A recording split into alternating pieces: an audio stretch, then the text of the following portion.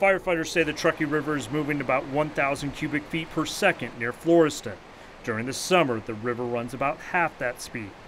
The wet team stakes out a good spot, and then they start testing the rapids. We participated in a drill we call live bait, where we put a rescuer, a fire department personnel member, on a tag line. The drill is similar to one firefighters would have performed this weekend when a man jumped or fell into the Truckee River downtown.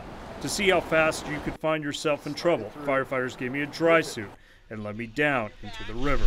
Feet up in front of you. You're going to be in this positioning. Breathe only when you're in the trough, not when the wave's coming over your head. Then they pushed me along.